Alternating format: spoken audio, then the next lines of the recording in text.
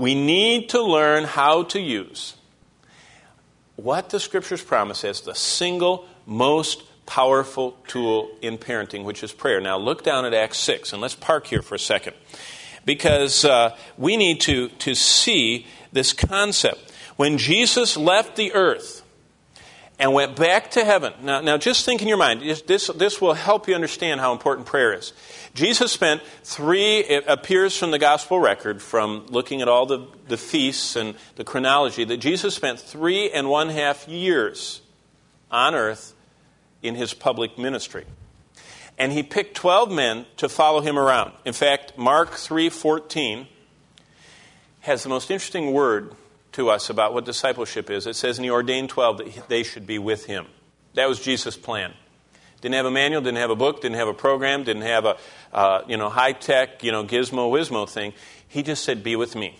And watch how I do things, listen to what I say, ask me questions, and you will be my disciple.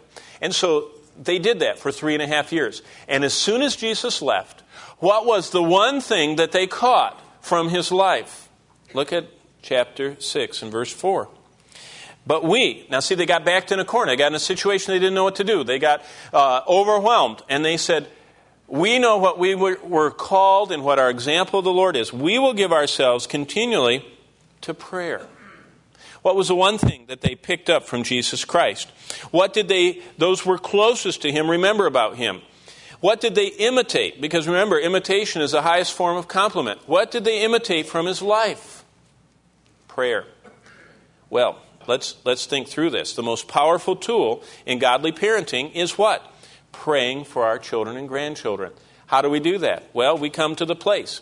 We come to the place where we ask the question, how can we do it? How can we possibly do all those things, that godliness side in their life, and that parenting, the patient life, and that attitude? How can we have that? And then we say, how can we penetrate into their hearts? That's what's so amazing about our culture.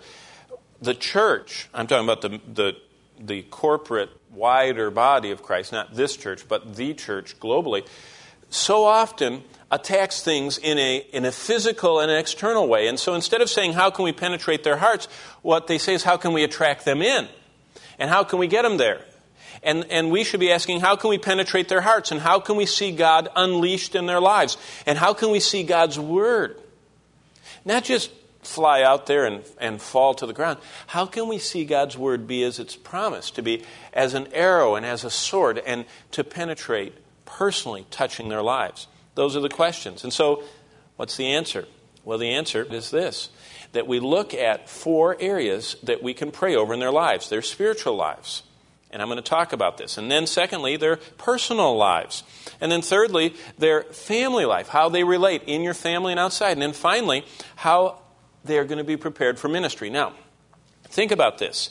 When Jesus left the earth and went back to heaven, those who were closest to him remembered one thing, that Jesus constantly resorted to prayer. When did he pray? He prayed before major events. He prayed after major events. He prayed after long days of ministry. He prayed before long days of ministry.